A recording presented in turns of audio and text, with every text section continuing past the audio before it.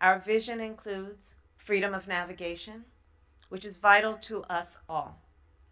The livelihood of millions of people depend on the billions of dollars in trade that flow through these sea lanes each day.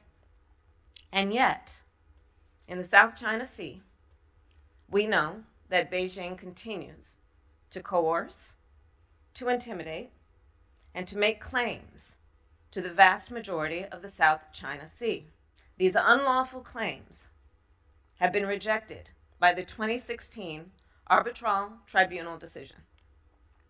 And Beijing's actions continue to undermine the rules-based order and threaten the sovereignty of nations.